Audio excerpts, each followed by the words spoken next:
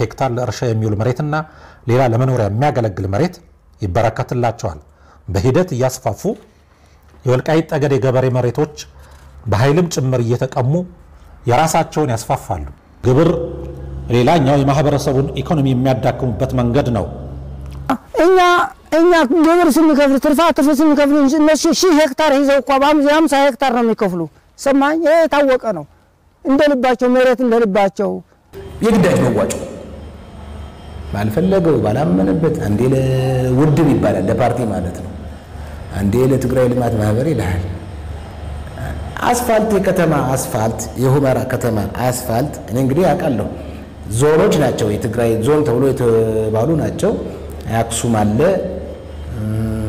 አዲግራት፣ ሽሬ፣ አድዋ፣ መቀሌ እነዚህ ከተሞች አስተዳደሩ ነው የሰራው የከተማ አስፋልቶች።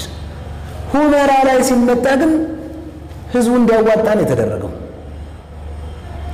1 ሄክታር መሬትን የሚያርስ ገበሬ 500 ብር በሄክታር 500 ብር ነው እንዲዋጣ የተደረገው። 500 ሄክታር ያለው ሰው 250 ሺህ ብር እንዲያዋጣ ተገዷል ማለት ነው። አንድ ሰው እስከ 300 ሺህ እስከ 2000 ምናምን ያላቸው ሰዎችማ እስከ ሚሊዮን ከምናምን ብር አዋጥተዋል ማለት ነው። ሁመራ ላይ ሲደርስ ግሪድ የሚባል ይሄ ስስታ የመሬት ስስት፣ የኑሮ ስስት፣ የሰው ሀብት ስስት፣ የሰው ሚስት ስስት፣ የሰው ልጅ ስስት የወረደባቸው እነዚህ ሰዎች ናቸው። ይሄ ባህሪያቸው ነው። መጥቶ አሁን እንንገስ ቢሉ መንገስ ያቃታቸው፣ እንኑር ቢሉ መኖር ያቃታቸው በገዛ ክፋታቸው ወደዚህ አይነት መንገድ ነው የመጡ። ብሶቴ ሀገሬ ክብሬ ማንነት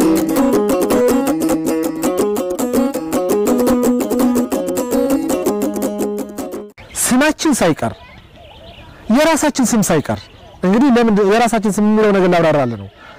የቦታችን ስምን በትግርኛ መተካት ነው። በትግርኛ ስም መተካት ነው። በትግርኛ ስም መተካት። አሁን ለምሳሌ የሰው ስም እንዴት ይቀየር ብለ ጥያቄ ማንሳት ይቻላል። የኔ አባት በሪሁን ነው የሚባለው፣ አማራ ነው። ወንድሞቻችን ትምህርት ቤት ስንገባ በትምህርት ቤት ውስጥ በሪሁን የሚለውን አማርኛ ስለሆነ በሪሁ ይሉታል። በሪሁ ይሉታል። መብራቱ የነበረ መብራቱ ይሉታል። ስማችን እስከዚህን ታክቲካሊ በመቀየር የትግራይ ሰዎች ወይ ደግሞ የትግርኛ ስም እንዲኖረን ተደረገ። የቦታችን ስም ደግሞ ብዙም ሳንርቅ እዚሁ ዳንሻ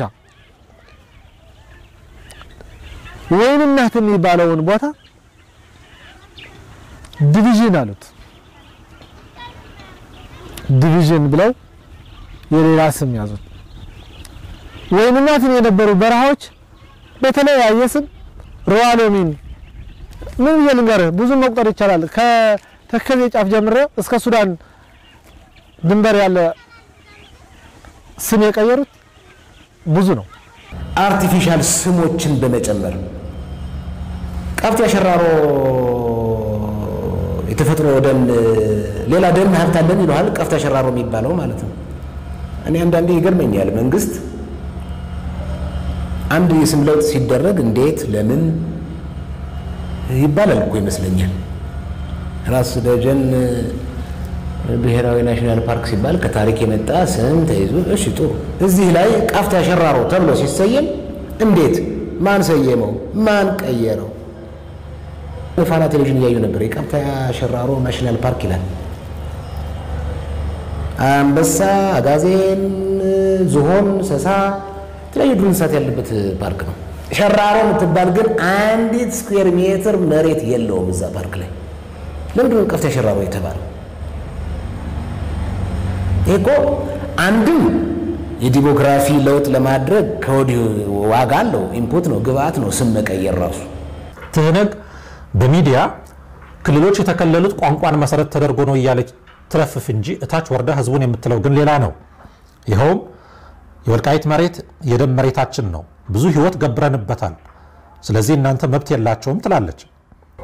አሁን ራሱ እንኳ ይናገራሉ በራሳቸው ወልቃይትን ለመቀማት ነው ለማምጣት ነው የታገል ነው ብለው አንዳንዶች ይታገላሉ። ደርግ ለመደምሰስ ብቻ አይደለም ወልቃይት ለማምጣት ነው የታገል ነው። 20 ሺህ 15000 ከዚያ በላይም ታጋዮች ከወልቃይት ሞተንበታል ይላሉ። እነሱ 20000 እና 10000 ሲሞቱ የወልቃይት ሰው ምን ያህል እንደገደሉ ሂሳብ ማድረግ ትችላለህ። ስለዚህ በብዙ ሺዎች የወልቃይት ሰዎች አንገዛም ትግራዮች አይደለንም በማለታቸው ምክንያት ብዙ ተዋግተው የሞቱትን ሳንቆጥር በተናጠል በቀዘቀዘ ሁኔታ እያፈኑ ከህፃን ከልጆቻቸው ከሚስቶቻቸው እያሉ እየቆሙ ይወሰዷቸው ብዙ ጀግኖችን ታሪክ ያቃሉ የተባሉ ሰዎች አጥፍተዋል። ሌባ ሊሰርቅ ከሞተ ከሰው በረት ከሰው ቤት በራፍ ሌባ ከሞተ ደሞ አይመለስም። ይህ ባህላችን ነው። በአጋጣሚ ተተኩሶ ቢሳት ግን መሳሪያም ቢይዝ ተኩሶ ሊሰረቅ የነበረውን ሰው አይገልም፣ አይተኩስም። ደግሞ ወደዛ ወደ በረቱ ወይም ወደ ቤቱ አይተኩስም። ሌባ ነዋ፣ መሮጥ አለበት። ነውር ነው። ነውርነቱን እያወቀ ነው የሚሰርቀው። እና በወልቃይት ጠገዴ ምድር ወልቃይት ጠገዴ ጠለምት ምድር ተከዜን ተሻግሮ የመጣው ሌባ የደም ካሳችን ነው ወልቃይት ምድር እያለ ነው። የሌባ የደም ካሳ አይከፈለውም። እንደ ባህል ሊሆንም አይችልም። እንዲያውም ከባህላችን ውጭ ሊሰርቅ ሊዘርፍ የመጣ ሌባ ባላባቱን እየገደለ ባለ ንብረቱን እየገደለ ዘርፎ መሮጥ ቀርቶ ዘርፎ መሸሽ ቀርቶ ከገደለበት ቤት ተቀምጦበታል እስካሁን ማለት ነው። ወያኔ መሬቱ የኔ ነው ብትበል እንጂ የወልቃይት ጠገዴ ጠለምት ህዝብ በትግራይ ውስጥ ሆኖ ምንም መብት የሌለው ከሁለተኛ ዜግነት የወረደ በየመስሪያ ቤቱ ወልቃይት የነህ እየተባለ ሲገለል የኖረ ህዝብ ነው። 95% የትግራይ ሰዎች ናቸው ስራውን ይዘውት የነበሩ። የሥራ እድሉም የስልጣን ቦታውም አድራጊ ፈጣሪዎችም ራሳቸው ነበሩ። ይሄ አፓርታይዶች እንደዚያ ነው የሚያደርጉት። ስልጣኑም ጥቅሙ በሙሉ ታማኝ ቦታ የሚቀመጡት ራሳቸው ነጮች ናቸው። ጥቁሮች የጉልበት ስራ ሌላም የሚያሰሯቸው። ስለዚህ ወልቃይት ጠገዴም ልክ እንደዚህ ነው የሚሰራ የነበረው። ዋና ስራዎቹን የጥቅም ቦታዎቹን ራሳቸው ነው ሲሰርቱ የነበረ። አገር ብቻ አይደለም የተቀማ ነው። ወልቃይትን ጸለምትን ራያን ብቻ እኮ ሳይሆን የተቀማ ነው። እኛ ጀግና የተባለውን ሰው ፈልገው ይገላሉ። አዛውን ታዋቂ የተባለውን ይገላሉ። እኔ ሳማራ ነኝ የጊዮን ፍሬ ነኝ እኔ ሳማራ ነኝ። እኒህ አባት አርበኛው አዝመራው ጎለንታው ይባላሉ። የሻለቃ መሳፍንት ተስፉ የአጎት ልጅና የታጋይ ዘርአይ አባት ናቸው። እሳቸውም ልክ እንደ አርበኛ መሳፍንት በወያኔ ተይዘው የእስር ቤትን መከራ የወልቃይት ጠገዴ ጠለምት በአጠቃላይ የበጌ ምድር ክፍለ ሀገር አማራዎች እንዴት በግፍ እንደተገደሉ አይተው የወጡ ሰው ናቸው። የእስር ቤቱ ምድር ውስጥ ነው። በላይ እንጨት ተረሮበት አንደርግራውንድ ነው። መስታየት የመሰለሽ በላይ ነገር ትንሽ የውሃ መቀባበያ ነገር አለ። ሽንት ቤት የለውም፣ ምን የለውም። እዛው ነው ሽንት ቤት የምትወጣ። በአንድ ጎንድ እንዲህ ተመክቶ በቃ ዝም ብሎ ይላል። ሰው እዛ ላይ ይታመማል። ባለው ሰው ሳይሞት ራሱ ይተላል። የዛን ጊዜ ይደሰታሉ፣ ከበሮ ይመታሉ፣ ይዘፍናሉ። የተላው ሰው በሁለት በሶስት እጃቸው አውጥተው ንዩት እያሉ ያሽካኩብናል። ልጅ በትል ነው የሚገሉት። እንደወሰዱ በጥይት ብዙን አይገሉትም። በትል ጉድጓድ ውስጥ አግብተው በ79 አንድ ላይ 70 ሰው አስረው መኪናውን በመኪና ጭነው ሲያበቁ 70 ሰው አስረው ገፍተው ገደል ሰደው ባንድ ላይ ይቀብሩታል። 30ውን በጥይት ብዙን አይገሉትም። 30ውን አሁን ጉድጓድ ያስጭሩታል። ውሃ ልናፈልቅ ይላሉ። እዛኛ ሞኝነን እንጭራለን። ቀጥታ እዛ በገመድ ያጠላልፉና ለቀው ይተውታል። እኛንም በገመድ ታስሬ ተሰልፌ ነበር ለመግባት በ80 ዓመተ ምህረት ከ60ዎቹ ላይ ከ60ዎቹ ሰዎች እንደዚህ ገፍተው ሲሰዷቸው እኔ እንዳጋጣሚ እንደታሰርኩኝ እንዲህ ባጠገቤ ጎርጎሮ እንጨታለሽ እቺን እጄን ያዝ ታያርጋለሽ እንዲጠልፋ ግፋው ሲል በቃ ከረሰሰ ያለኝ አንድን ገመዱን ቆርጦ እኔን የታሰርኩበት እጄን ይዞ ወረዚህ ወጣ። እዛም በኋላ መጣና ላላፎቹ እንዴት ነው አብረገደል ሳሰደው ቀርታል። አይ ምን ናገረዋለይ ብሎ በልሽ ይዞ መጣዋለ። እዛ በነገታው ተናገር ተባልኩ። አይ ስለኔ ማሩልኝ በተቀረጽ ትግል እንጠላለሁ አመነ ያንቀጠቀጠ ያለ ዛምባላ የሚበላው ትል ነው ፊኖ ነው በዛ በ77 በዛ የመጣ ፊኖ ነገር ነው ምንም የለም ወይ ማሽላ ነገር ነው ምንም የለም ብዙ በተቅማጥ ነው የሚያልቅ ሰማይ ማየታችንም ገላህን አትታጠብም ልብስ አታገኝም መዳበሪያ እኮ መዳበሪያ ምንጣፍ አይሰጡም ባዶ ላይ ነው የምትተኛ እዛ ደግሞ ትል አለ የሚገባ ራሱ ትል እንደዚህ እንዲያለ ሰውነታችንን ይሻና ፈርፍሮ ይገባል በአንደዚህ ቡቅዛ አድርጎ ይገለናል ለበጣም አሳዛኝ ነገር ነው በመጨረሻም እኒህ አባት ታሪክን ያስቀምጡ ዘንድ በተአምር አምልጠው እስከ ዛሬም ቤተሰባቸውን አስተባብረው እየታገሉ ይገኛሉ ታንኝ ቃዛ ታንኝ ሳለይ መጣና አንተ እንዳትሞት ልንፈታህ እኮ ነው አንተ እንዳትሞት ባይምሮ ጭንቀት እንዳትሞት አለኝ አውጭ አበድኩ ብዬ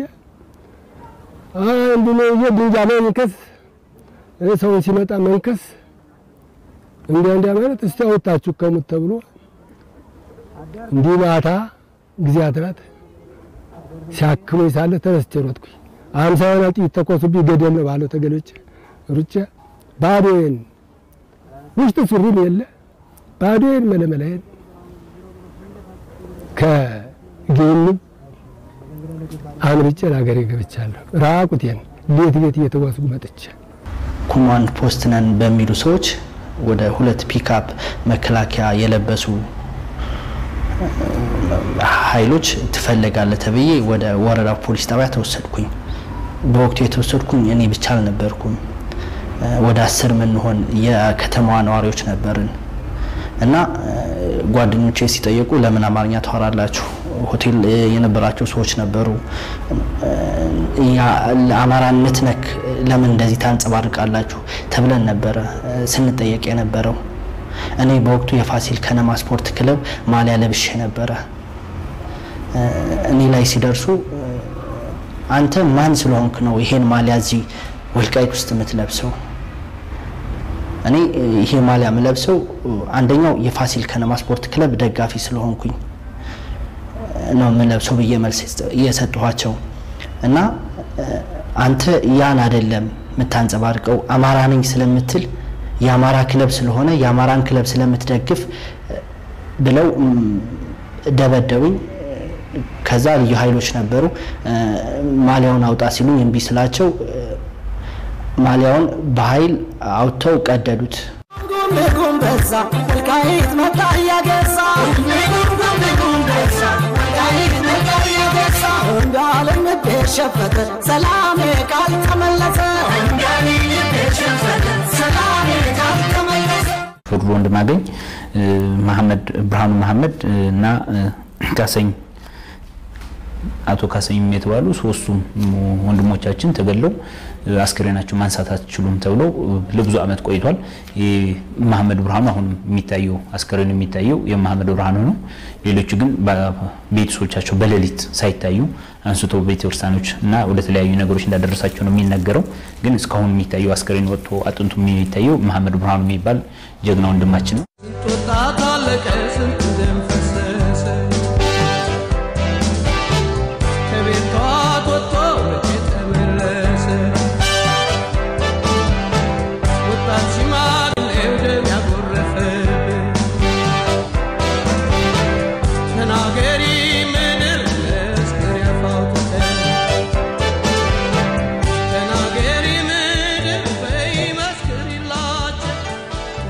በተክርስቲያን እንኳን በትግርኛ ነው የሚቀደሰው በአማርኛ መቀደስ አይቻልም የተከለከሉ ብዙ ነገር ግፍ የደረሰባቸው ቄሶችም አሉ ለምሳሌ ቄስ ያዝጋራለም ይባላል ሳሽም ቃፍታ ላይ ትምህርት ቤት በተክርስቲያን በአማርኛ ነው የምታስተምረው ተክርስቲያንን በአማርኛ ነው የምትቀደሰው በሌሊት ቅዳሴ ሲሄድ ምላስ ተቆርጦ ስንታም ተሰቃይቶም ሙቷል እሱን ያሰብሉ ደግሞ መጨረሻ ላይ ለራሱ ልጆቹ አማርኛ ነው የሚያወሩ ተብለው የሱ ልጅ ተፈናቅለው አንዱ ራሳቸው በሰሩት ዳዊት ወይም ማስረስ ይባላል ራሳቸው በሰሩት ሲያራ እንኳን 18 አመት ተፈርዶበት በሌለበት ተፈርዶበት አሁን ተሰደው የሚኖረው ትንሽ ወንድሙም እንደዛው ትልቁ ወንድማቸው ዘውዱ ገረት ይባላል በመላው ጋር 2008 እኛ አማራን በማለታቸው ስለወጡ በአሰቃቂ ግድያ ተገድለው በጠራራ ፀሐይ ተገድለው በሸራ ነው የተነሱት መተማ ላይ የዘውዱ ወንድምነት ተብሎም ትንሽ ወንድማቸው ወጥቷል ወንድሙ ከተገደለ በኋላ እንኳን ይወስ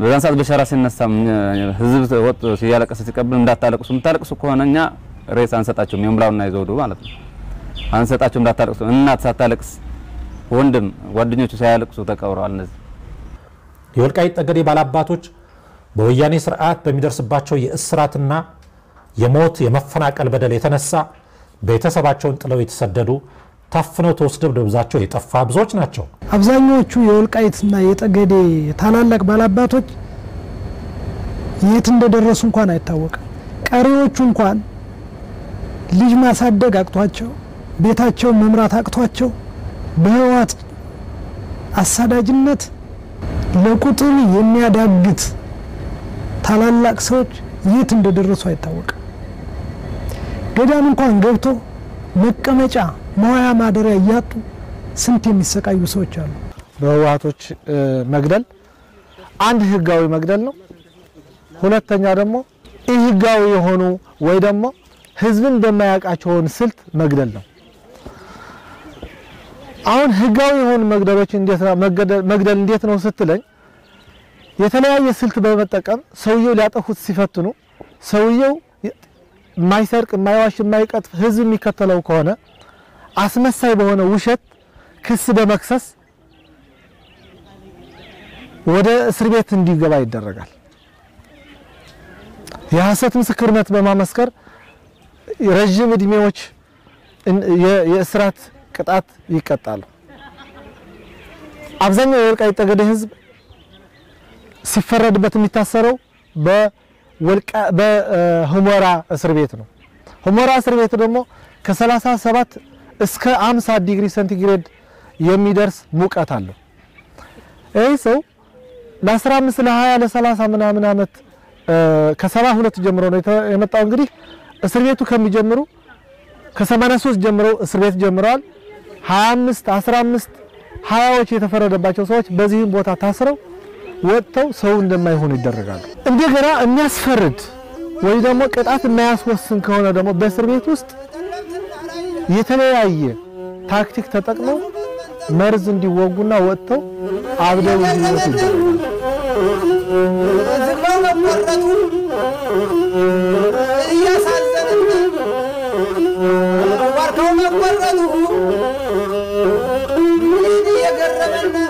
ሁለተኛ የግድያ አይነት ሌሊት ማፈን ሌሊት አፍነ ሰዎችን አድሬሳቸው ማጥፋት ነው ወይ ደግሞ ደብዛቸው ማጥፋት ነው ይሄ በግድያ ስልት ነው ከግድያ አንድ በጭራሽ በህይወት የምማረሰው የስድስተኛ ክፍል ተማሪም ነበርኩ በዛን ሰዓት መርሻ ሙሉ ክንፌ ይባላል ትውልድ ቦታው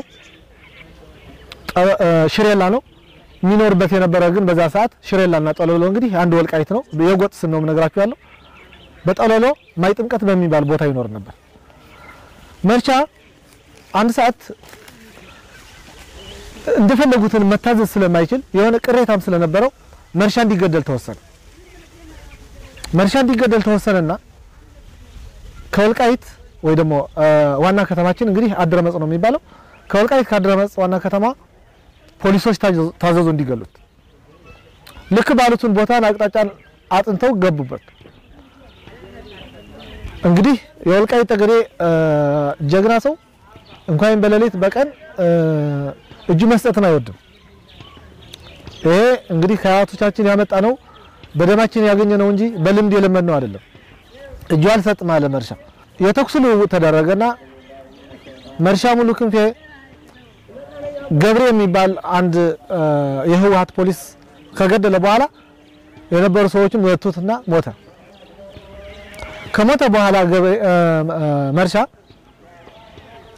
4 ሰዓት አካባቢ እንግዲህ ከ10 ሰዓት አካባቢ ነው የነበረው የሌሊቱ 4 ሰዓት አካባቢ ከተገደለ በኋላ መርሻ ይቀበር ተብሎ አንድ እንደዚህ ያለ ቦታ ነበረ ወደ ቤተክርስቲያን እንዳታስገቡት ጫካ ላይ ይቀበር ተብሎ ጫካ ላይ ተቀበረ በጣም የሚገርም ነው ከተቀበረ በኋላ የተገደለውን ከመርሻ ጋር የተኩስ ልውውጥ ሲያደርግ የነበረ ፖሊስ ህዝቡን ተሸክሞ ክሳደጋ የሚባለውን የጠለሎ አሁኑ ትንሿ ከተማ የጠለሎ ማህል ቦታ ነች የ5 ሰዓት የእግር ጉዞ ነው። በጣም ኃይለኛ አቀበት አለው። ህዝቡን እሱን ሬሳውን ተሸክመው ከሄዱ በኋላ የ5 ሰዓት ጉዞ ተጉዘው 8 ሰዓት አካባቢ ክሳዳጋ በሚባለው ቦታ ደረሱ። ጠለሎ ማለት ነው። ይሄ የጠለሎ ህዝብ የሚያውቀው ሀቅ ነው። ገብረን የገደለ ሬሳ የታለ ተባለ አሉ የህወሓት መሪዎችና የህወሓት አሽቃባጮች። በዛን ሰዓትም ህወሓት እንግዲህ ሲወረን አሽቃባጭ ይዞ ነው የወረረን። እሱማ እንግዲህ ያው መርሻ ሙሉ ነው ተገሏል፣ ተቀብሯል ተባለ። በፍጹም አይሆንም። አሁን በቀጥታ መርሻን ቆፍራችሁ አውጡት የሚል ትዕዛዝ በህወሓቶች መምሪያ ወረደ። እዛ በዛን ሰዓት ስልክ አልነበረም። እዛ ያለ ሰው እንደገና የ5 ሰዓትን ጉዞ ወርዶ የሌሊት 6 ሰዓት ተቆፍሮ የመርሻን አስክሬን እንደገና ከመቃብር ጉድጓድ ወጣ። ለዚህም የሚቆፍሩ ሰዎች የህወሓት አሽቃባጭና የህወሓቶች ሳይሆኑ መርሻን የሚወዱትን የመርሻ ቤተሰብን ቆፍሩ ተባሉ። መርሻን የሚወዱትን የመርሻ ቤተሰብ ቆፍሩት ተብሎ ቆፍረው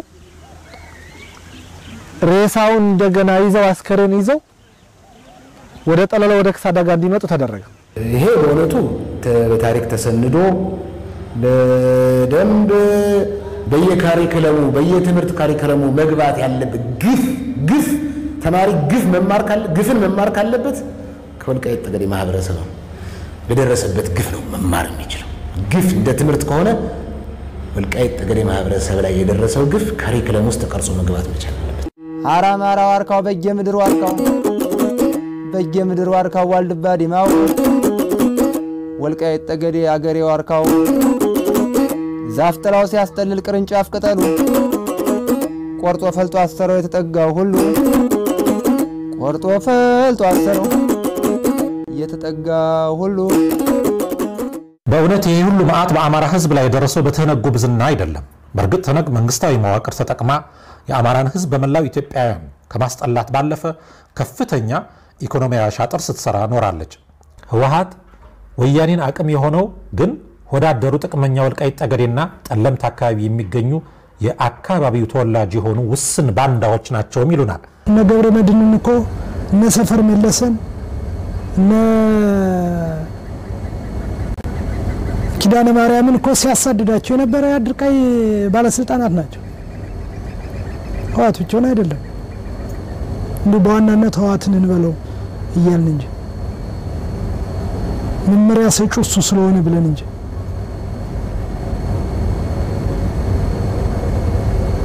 እነማን እንደሆኑ እናውቃቸዋለን። ይህ የቀብር ስነ ስርዓት አርበኛ ጉበን ነጋሽ ይብራ በወያኔ ሰላይ በገንዘብ በታገዘ ተገደለ። ጉበን ነጋሽ የተገደለው የወልቃይት ጠገዴን ወደ ትግራይ መካለል አምኖ ባለመቀበሉ ከጀግኖች የወልቃይት ጠገዴ አርማጭሆ እንዲሁም የወያኔን ስርዓት ጠልተው በኤርትራ በረሃ ተሰደው ይኖሩ ከነበሩ አማራዎች ጋር በተባበረ ክንድ የወያኔን ወታደር ድባቅ ይመታ ነበር። ይብራን የጠላት ጥይት እንደማይደፍረው ያየችውና የተረዳችው ትህነግ ወያኔ የወሰደችው አማራጭ የቅርብ ሰውን በገንዘብ ገዝታ ጓደኛዬ ባለውና ባመነው ሰው ለማስገደል ወሰነች። ተሳካላትም። ለሆዱ ያደረው ሆዳደሩ ዶርሶ አያና ጉበን ነጋሽን ወይም ይብራን ገድሎ የወያኔ ቁጥር 1 ታማኝ ለአማራ ልጅ ደግሞ አይነ ጥላ ገዳይ መቅሰፍት ሆነ። ለ12 ዓመት ያህልም ታጋይ ጉበን ነጋሽ ወይም ይብራ ከተገደለበት ጎደቤ ስናር በረሃ ውስጥ አስከሬኑ ጫካ ላይ እንዲኖር ቤተክርስቲያን እንዳይቀበር ከፍተኛ ክትትል ያደርጉ ነበር። ለ12 ዓመትም አጽሙ ጫካ ላይ ኖረ። ወላጅ እናቱ፣ እህቶቹ፣ ልጆቹም እንዳያለቅሱ በደህንነት በወያኔ ስርዓት ከላይ ተመድቦ ተከልክለው ኖሩ።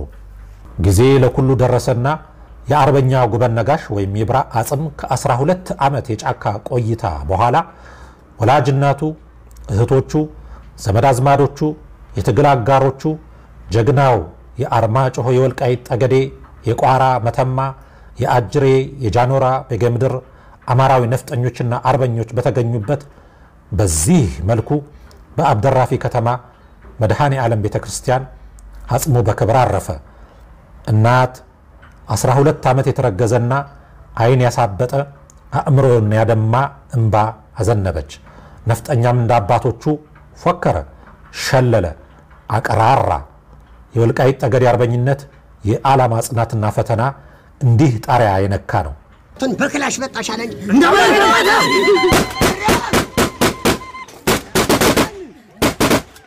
ማራጅ ከቤቱ መጣች አለ እንጂ ጉበን ገዳይ ማራጅ ከቤቱ መጣች እናቱ እያየች ሚስቱ እያወቀ ቆርጣ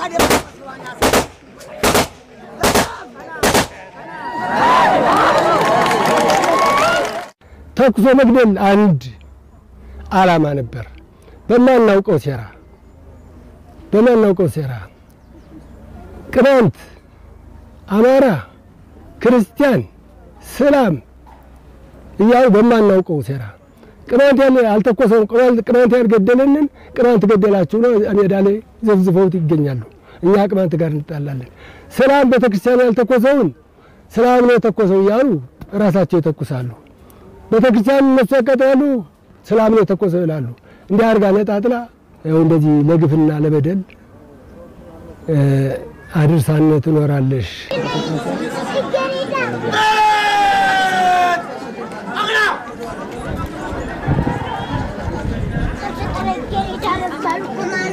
ትህነግ ነፍስ ባላወቁ ህፃናት ላይም ይህ ሞራላዊ ድርጊት ስትፈጽም ኖራለች። ለምሳሌ ህፃን ፋሲል የሚባለው ልጅ የ5 ዓመት ከምናምን ነበር በዛ ሰዓት በሆሎች 9 ነበር የጠየቅነው። ለምሳሌ እኛ ነበር የጠየቅነውና ምንድነው የሚለው ፋሲል ምንድነው እንትሏለህ አማራ እኛ የማን ልጅ ነህ ትሏለህ የፋሲል ደሞዝ ይላል። ፋሲል ደሞዝ በእኛ አካባቢ በጣም ይወደዳልና አረሱት በሚለው ሁኔታዎች ምናምን እና የፋሲል ደሞዝ እኛ ምንድነን አማራ ወልቃይት ምንድነው አማራ እና አሁን ተገምግሞ ነበር ህፃን ልጅ ነው። እነዚህ ሰዎች አማራንን የሚሉ ህፃናቶች ውስጥ ገብተዋል።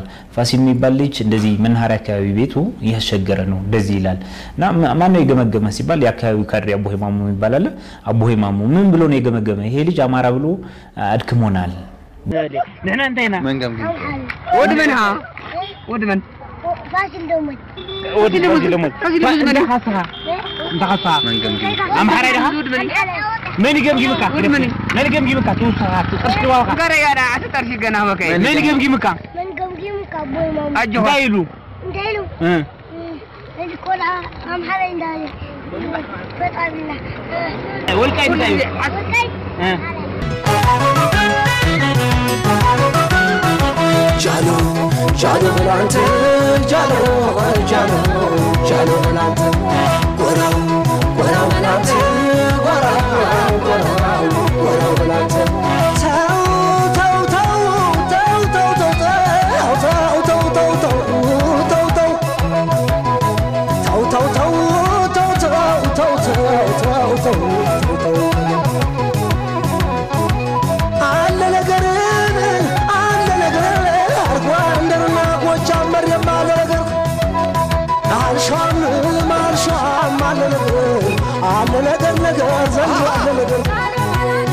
መቼም ታመን አንገት ዘፍተን አንቀርም።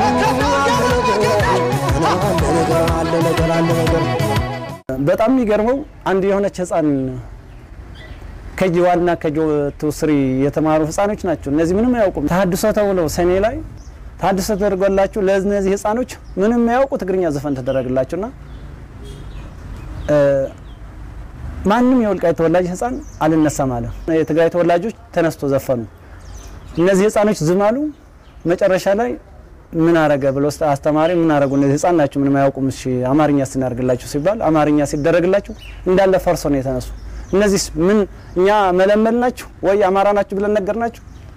ደም ነው በቃ ዘር ደም ነው አይታይም። ጥቁር ነው ነጭ ነው ስሜት ከውስጥ ነው ያለ ከደም ነው ያለ።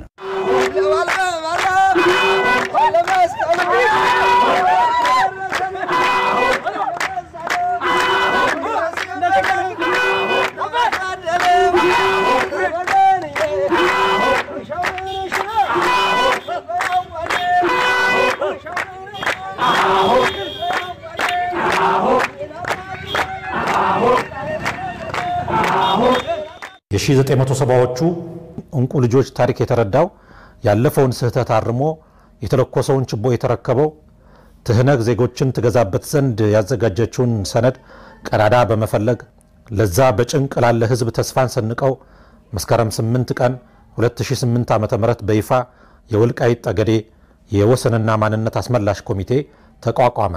ይፋዊ የሆነ ጥያቄ ማንነት ጥያቄ 2008 መስከረም 8 ነው የተመሰረተው ኮሚቴው እውቅና ይዞ የወጣው አዋያ ተቋቋት ወደ ፋርሞነ ሲር መቀነቻ ሲጎር ግባሩ ነው ካህኑ ከጠላት የሚወራደር ባዳፍኔ ጠመንጃ ወጥ የሚያሻግር ያሁኑ ወረቀት ይዞ ህግ ተከትሎ ነው ጥያቄው ያኛው ደግሞ መሳሪያ ይዞ ተቃውሞ ነው ነበር ስለዚህ ጥያቄው ነበረ ከዚህ በፊት ያሁኑ ግን ለየት የሚያደርገው ያኛው ምንድነው ህገ መንግስታዊ ይዘት ይዞ ጥያቄ አንስቶ አንቀጽን ጠቅሶ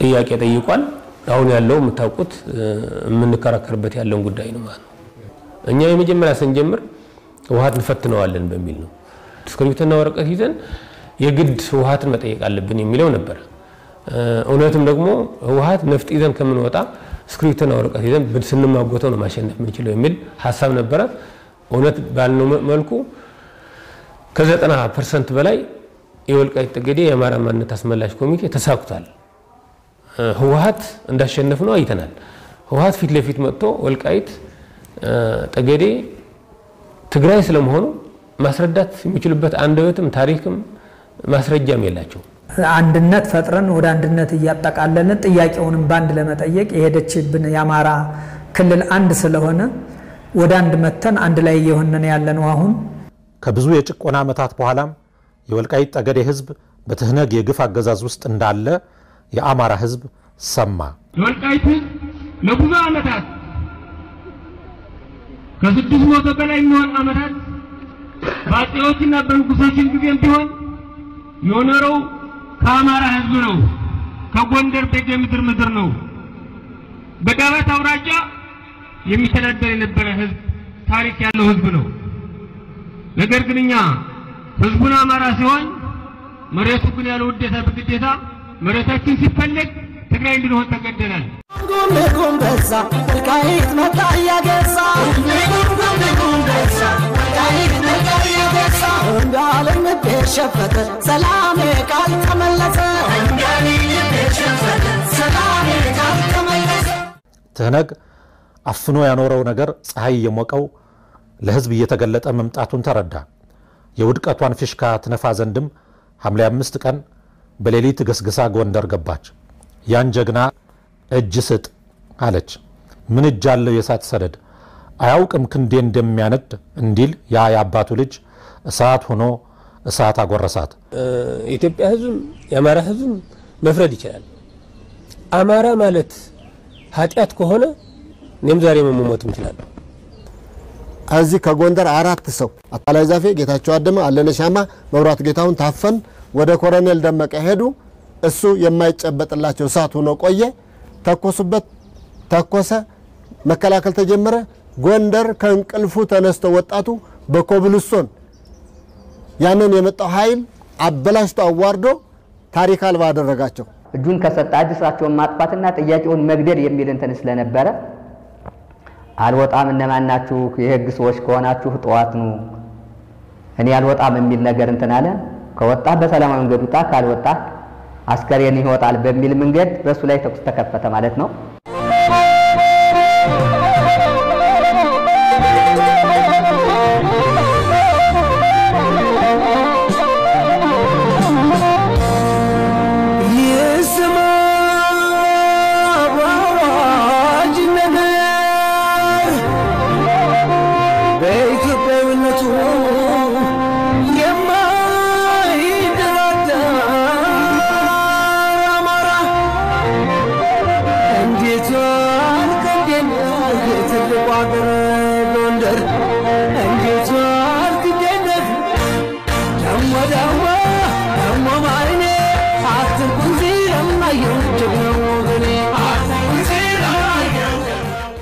አስራ አንድ ሰዓት ከሌሊቱ መጥተው ተንኳኳ በሬን እኔም ተነሳሁ ባለቤቴም ተነሳች ልትከፍት ስትል ቆይ እስከ ትከፈች እነማን ናቸው አለሻቸው ክፈት ዝም ብለሽ አሉ ከዛ በኋላ እንደተከፍቻ አልኳት ነው ሁኔታ ለሰዓት ነው ምንድናችሁ ስትላቸው ዝም ብለሽ ክፈጭ ብለው በጣም አንኳኩት በተደጋጋሚ ሲያንኳኩት እኔ ተነስቼ እየት ልብሴን ለብሼ መሳሪያ ያነሳውና ቆንኩ ምንድነው ይሄ ከዛ በኋላ በሆነ መደሻ ይሁን መሰለኝ በሩን ሲደወዱት ከሁለት ተሰነጠቀ ሲሰነጠቅ ባለመሳሪያዎች ናቸው ተኮሱልኝ እኔም ተኮስኩ በአጋጣሚ ራሴ መከላከል ስላለብኝ እዚህ በኋላ ማለት ተኩስ ነው ቦምብም ሳይቀር 5 ቦምቡን ይጣሉ ጣሉ እኔም በርግጥ ቦታዬን ይዤ ተከላከልኳቸው መግባት አልቻሉ ትህነግም ላትመለስ ጠቅልላ አንዲት መንደር ውስጥ ከተመች ጉዳዩም ከወልቃይት አልፎ ጎንደር ከጎንደር አልፎ መላው አማራ ደሙን ገበረለት ጥያቄውንም ዓለም ሰማው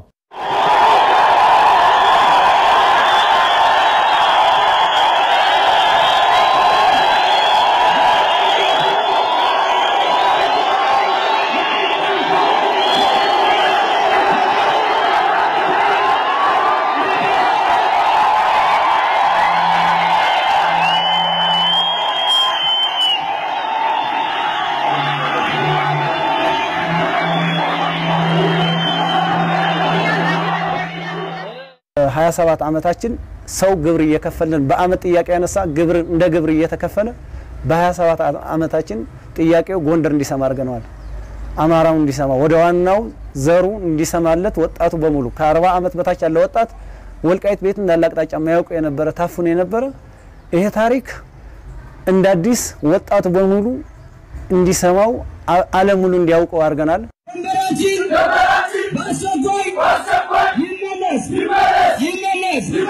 ይመለስ የታሰሩት የወልቃይት ጠገዴ ኮሚቴዎች በአስቸኳይ ይፈቱ አማራ ቅማንት አንድ ነን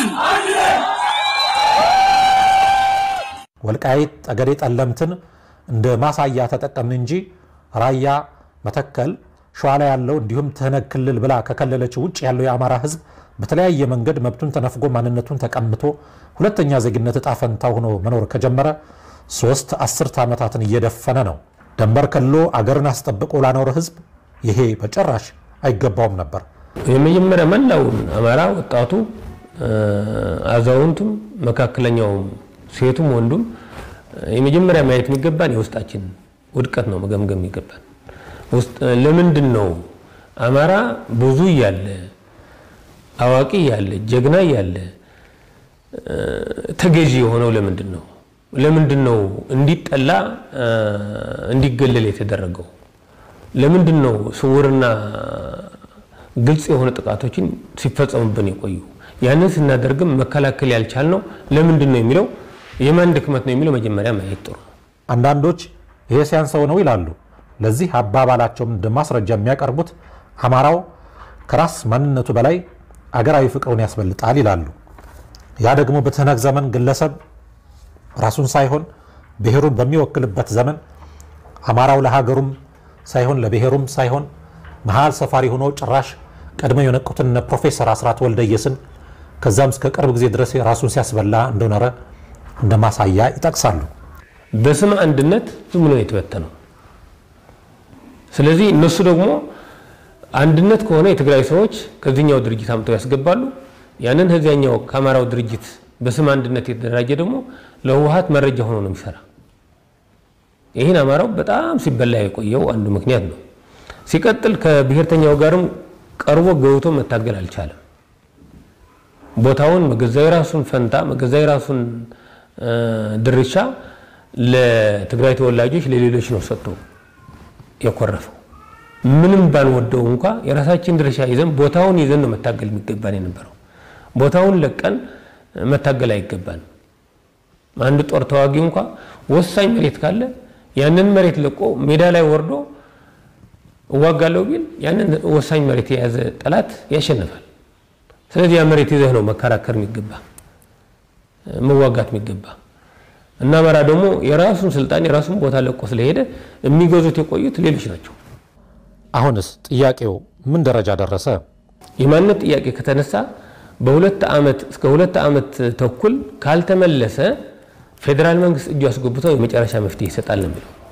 ህግ አለ መንግስት አለ እስከተባለ ለመንግስት እናሳያለን፣ ለመንግስት አቤት እንላለን።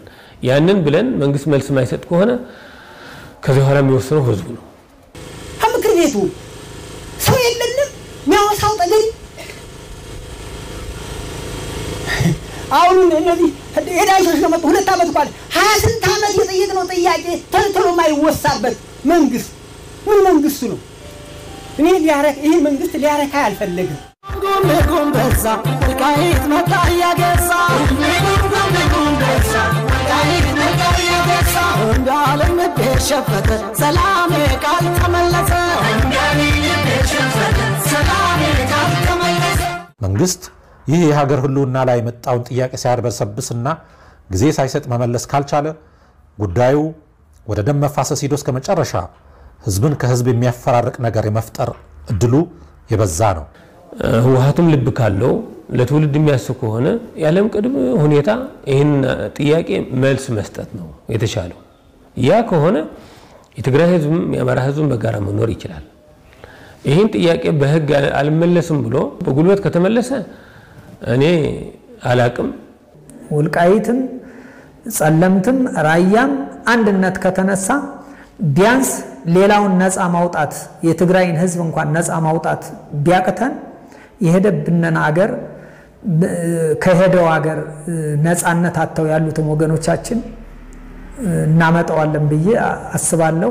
የትግራይ ህዝብም የወንድሙን የአማራን ህዝብ ጥያቄ ተረድቶ የተነገን ክፉ ስራ ማፍረስና የነገን ወንድማማችነት የማስቀጠል ከባድ ኃላፊነት ተጥሎበታል። የትግራይ ህዝብ ህዝባችን ነው። የአማራ ህዝብ ለነሱ ህዝባቸው ነው። የትግራይ ህዝብ እንዲሞት ጭቁኑ ህዝብ እንዲሞት እንዲያልቅ አንፈልግም። ወይም ከወሰናችን ከተመለሰልን የትግራይ ህዝብ ወገናችን ነው። እናንተ ታልፋላችሁ፣ የትግራይ ህዝብና የአማራ ህዝብ ግን ይቀጥላል። ስለዚህ በደም ላይታችሁ ማለፍ አይገባም። ይህን ጥያቄ መመለስ ይገባችኋል። ሞራል ሊኖራችሁ ይገባል ነው ምንለውኛ። ተከዘ ያልሞተ የአማራ ስም አይሞትም። ተከዘ ከሞተ ግን አማራ ይሞታል። ጎም በዛ ወልቃይት መጣ ያገሳ ጎም በዛ ወልቃይት መጣ ያገሳ እንዳለም በሸፈተ ሰላም ቃል ተመለሰ እንዳለም በሸፈተ ሰላም ቃል ተመለሰ ጎም በዛ ወልቃይት መጣ ያገሳ ጎም በዛ ወልቃይት መጣ ያገሳ እንዳለም በሸፈተ ሰላም ቃል ተመለሰ